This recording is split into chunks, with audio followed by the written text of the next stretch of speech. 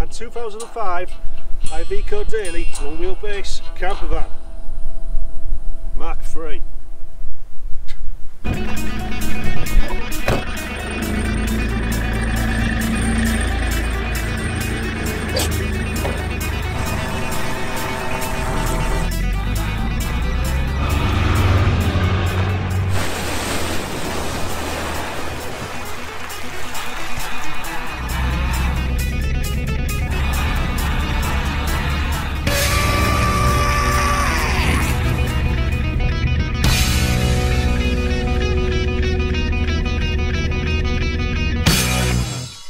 So where shall we start? Shall we start from the outside?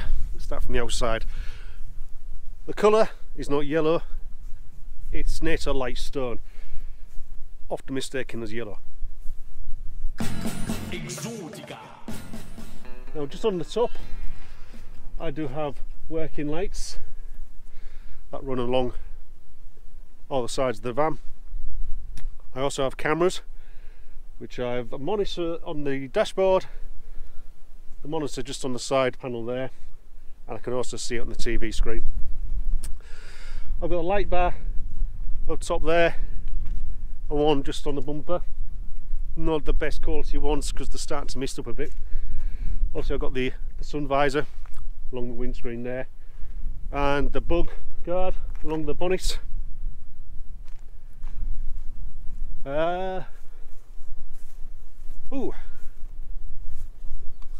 So I've just had these alloys and tyres fitted. They are BFG Goodrich tyres. They're 16-inch alloys. I'll do another video on them at a later date.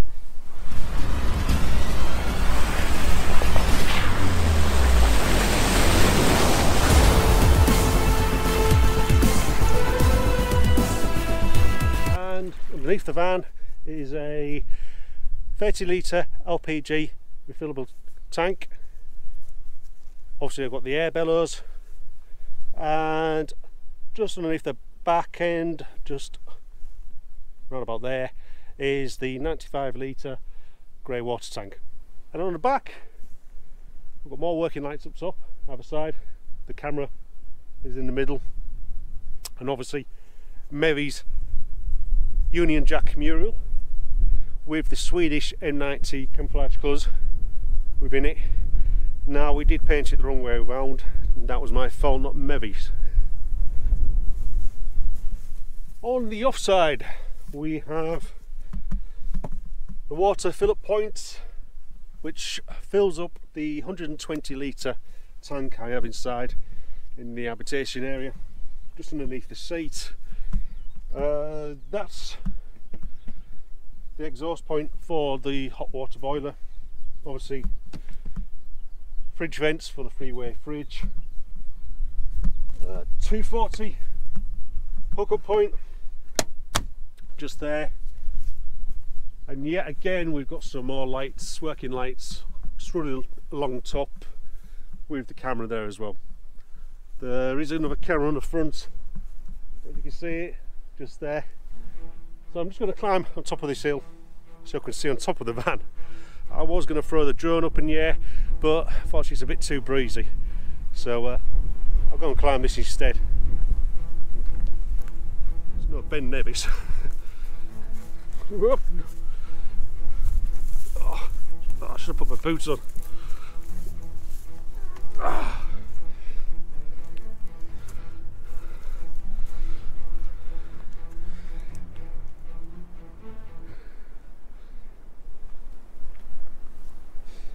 So on the front you can see I have a bifacial solar panel.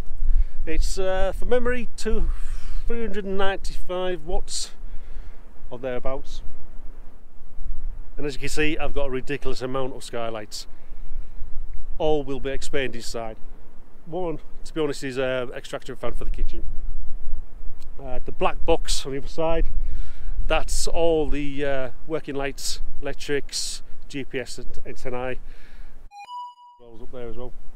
Should have said that? I beat that bit out. The round white disc thing is the TV aerial. Yes, totally pointless of me climbing that big hill. Now I'm on top of the van. Let's get down from this hill go inside and if I make it down this hill in one piece.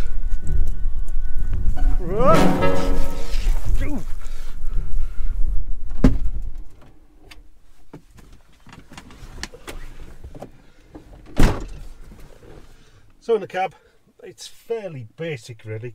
It's still pretty much an Iveco standard cab.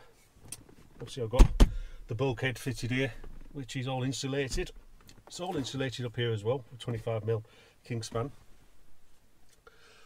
I've got switches up here, there for the light bars on the front. Just here, I do have cameras in 4 positions on the van, so I can see what's going on around me.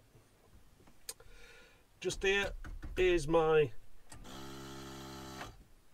air compressor for my air suspension. Just down here I do have a 10-inch Android radio in here as well.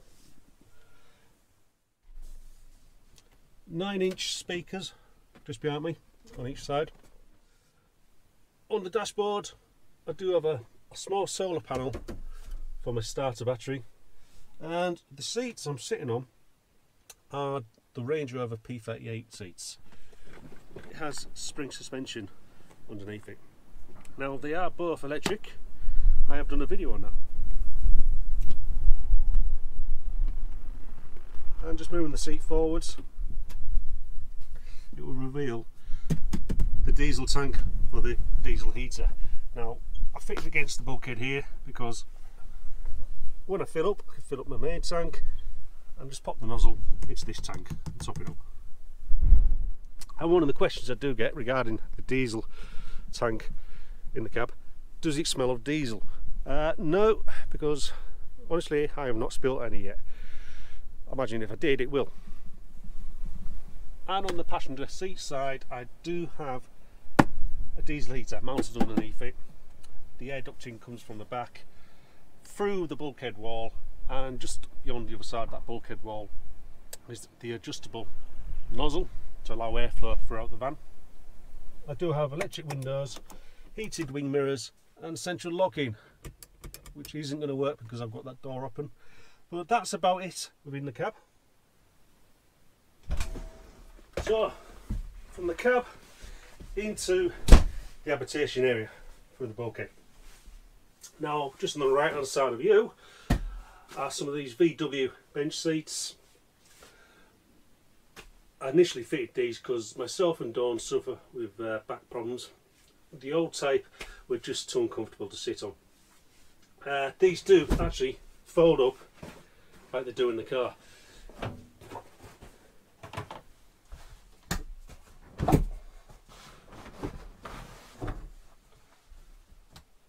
So at the back of the backrest of the seat is some storage space where I just put camera gear and stuff like that in there. I'll fold these back up again.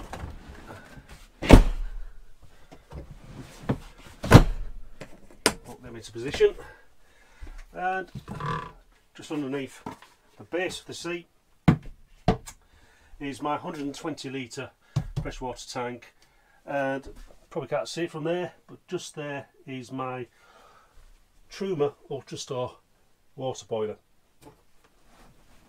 So I'm just going to fold these seats back down again. Now obviously these are not for passengers. It's only a 2 passenger vehicle. Only ever me and Dawn in here, so that's why they don't have seat belts, and it's past its MOT fine as that. So just above the seating area is some storage cupboards, mostly stuffed with food. Radio inside the habitation area with speakers.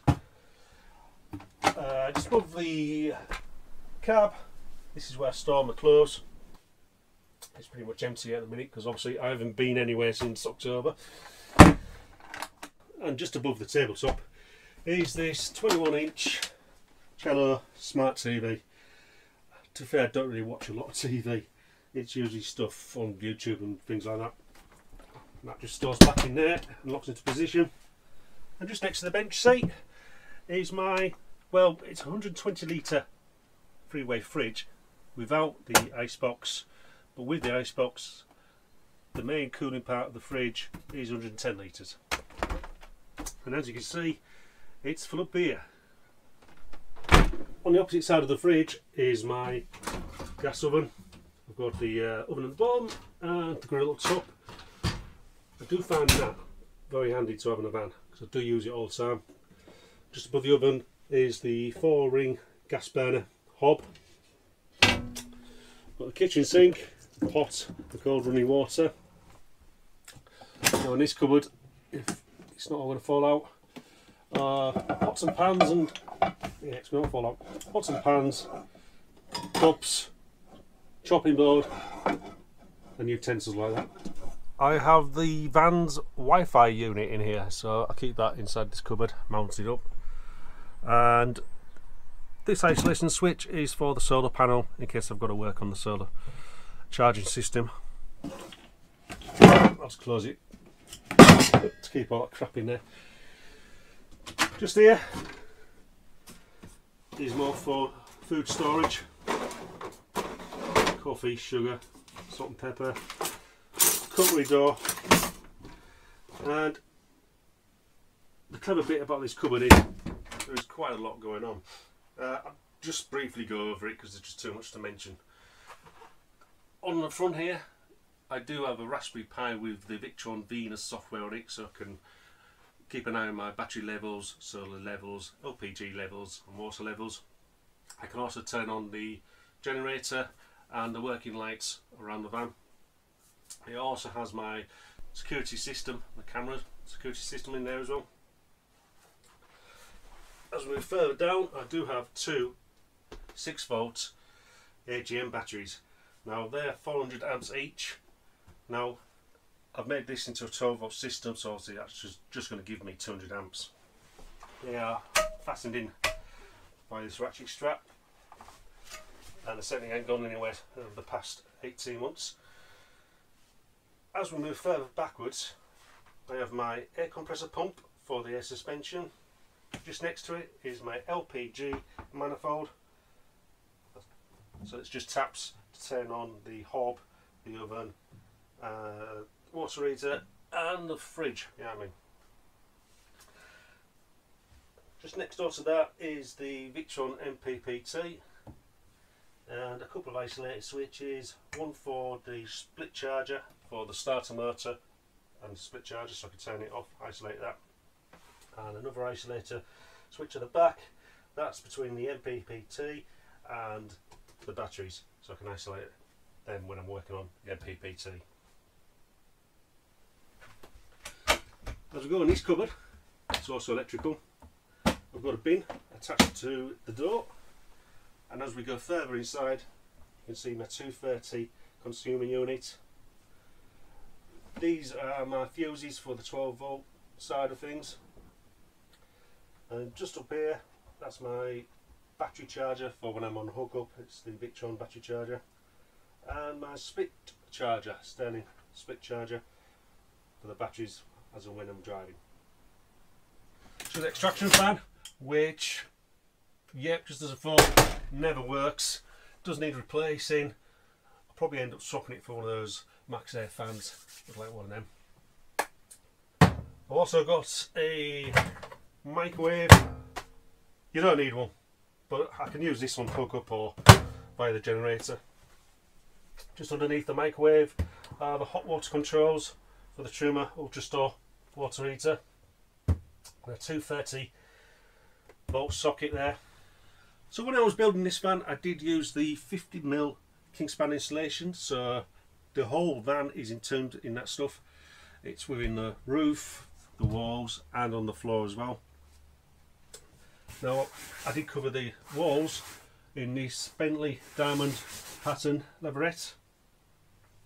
It is flame retardant, and I've done the whole van in that stuff, barring obviously the shower room. And the only reason why I went for this stuff is because I don't like tongue and groove cladding. It's just not for me. So from the seating area and the kitchen area, we move on into the bathroom area. Now, more for Dawn's benefit, this I do have a sliding door here in case we've got the side door open and she wants some privacy. I can slide it back into its open position again now. So just on this side we have the bathroom sink. Just along here we've got the Victron BMW battery monitor. Just below that there's the diesel heater control panel, another 230 socket and some 12-volt USB sockets as well. From this side of the bathroom, just above me, is another skylight I can open up, and as we go from that skylight to the shower room skylight, just swinging around because we're not both going to fit in here unfortunately, it's a bit tight, but I have a fully working shower room, and as we pan down I have the Thetford C250 toilet, and just below that is the shower tray. I'll leave the measurements up for the shower room. The Thetford chemical toilet is a flushable system, and I can put the chemicals in there and top up with water. And just down there, because of the wheel arch, I had to put the cassette store on this side. I do apologise, it is absolutely impossible to make a bed in this bedroom, hence the crease sheets, but I can actually, well, this is how I get in it. I'm going to climb up the garage door and I can lay absolutely flat. Now I'm just below 5'11", and it is actually 6 foot, and I've still got what, around about an inch, so it is exactly 6 foot. Just above my head is a row of LED lights. I can have just the ring light on or all 3 LED lights on at the same time. Just above is an Heki 2 skylight, and it's absolutely massive.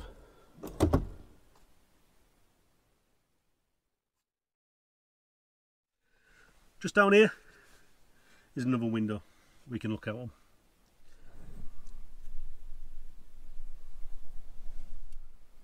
So just underneath the bed is the door into the garage. So I'll just crawl through there and I'll show you what's inside the garage. Right, in the garage. To be fair, I do not carry a lot of stuff anymore. I've emptied it out quite a bit. The only thing I really do carry is some small amount of tools. That green thing there is an air compressor for the tyres, some oils, and deck chairs really. That's basically it in here. And here we have the generator. This room is completely sealed from the rest of the van, so no exhaust gases can leak from this generator. It's a pure sine wave generator. I do have, you can see in the corner of your picture there, an extraction fan. I've got 2 of them on either side of the van. This also cools down the generator. It's like a really powerful fan, sucks up cool air from outside into the generator, and obviously they extract the hot air. It does have an exhaust system that goes outside the van, so it's all sealed, but because I don't have an inverter on my van, and if I need 230 volts, it comes from this. So here's my monitoring screen. We've got the battery level, we've got freshwater level, LPG level, and what the solar system and the AC loads are doing. Now if I want to go across and start up my generator, it's just a case of clicking on there, accepting, wait for 5 seconds. After 5 seconds, there you go. Like I said, in the garage, it's all sealed off. Also, just above that fire blanket is a carbon monoxide alarm in case any fumes do get inside the habitation area. If I want to stop it, it's just a case of clicking it back on where it says cancel. It counts down for 5 seconds and shuts the generator off. Now I can do this on my phone as well, but if I do accidentally press it, I do have a kill switch here. Well, an isolation switch. I'll just press that in if I'm out and about. Put it back on the main screen again, so I like to leave it on that screen. And that's the battery monitor.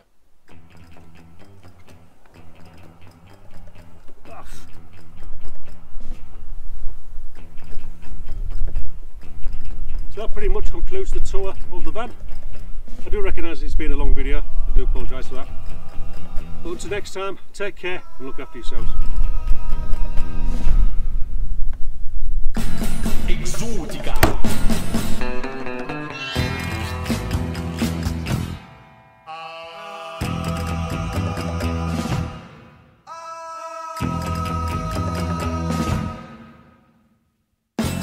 Exotica.